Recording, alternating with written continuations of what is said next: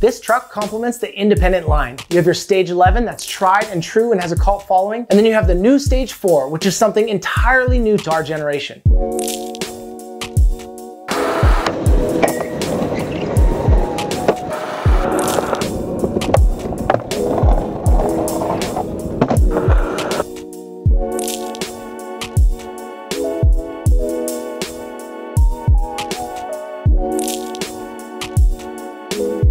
What's up guys, my name's Levi, this is Stretch Shop Connect You to Skateboarding, and today we're doing a first look at the independent Stage 4 truck. In the last 2 years, we've seen a crazy new surge of trucks on the market. We've seen new brands popping up, old brands that have come back from the dead, and old brands that have released new models. And now it's time for an old brand to bring an old model for a comeback. In this video, we're gonna talk about Indy's new Stage 4, and we're gonna talk about why they brought them back and what's unique about this truck. Listen, it's no secret that Indy has been the most ripped off truck brand of all time. There's been a lot of brands recently that have taken heavy inspiration from independent trucks. We even had a truck company reach out to us recently, and they said that their new truck is a direct ripoff of the Stage 11 turning geometry. Whoa, before you jump to any conclusions, we don't sell this truck and we don't have it on our website. That's the only clue I'm gonna give you guys. Who's that Pokemon?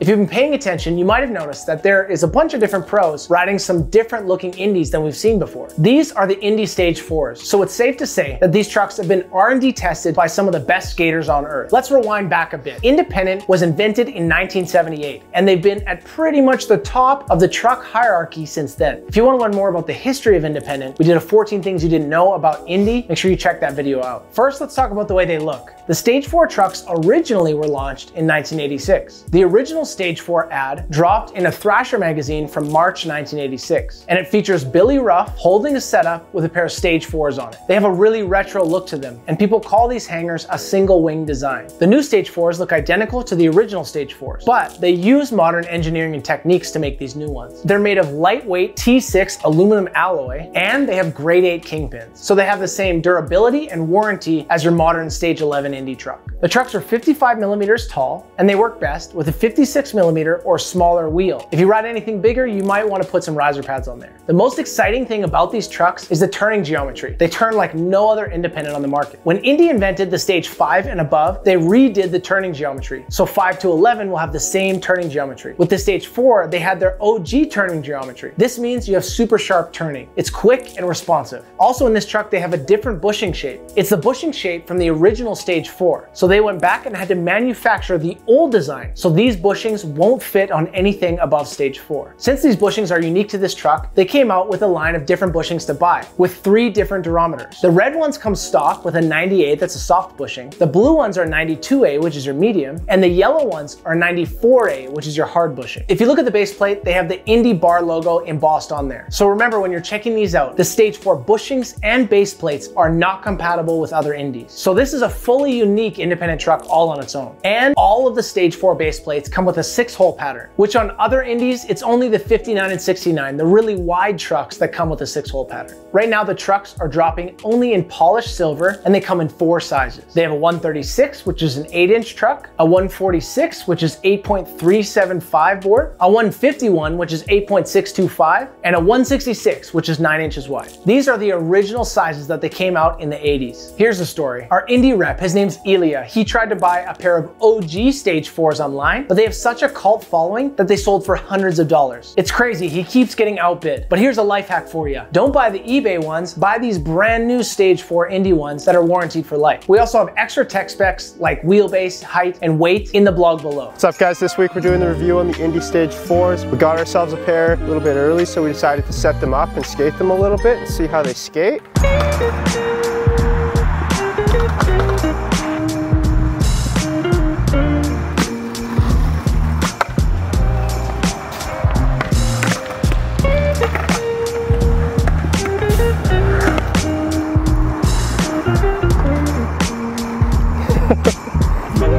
That's so wild.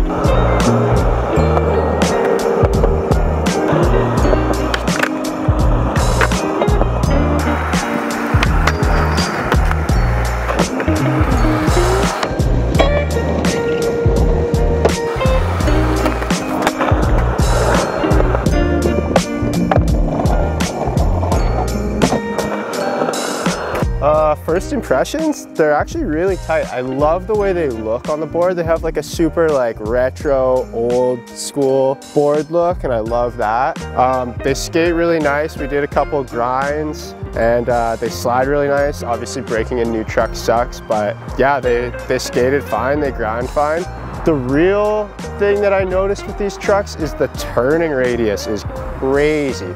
They turn like on a dime. Like you can just lean on them and just like go in a circle. S-turns, cars.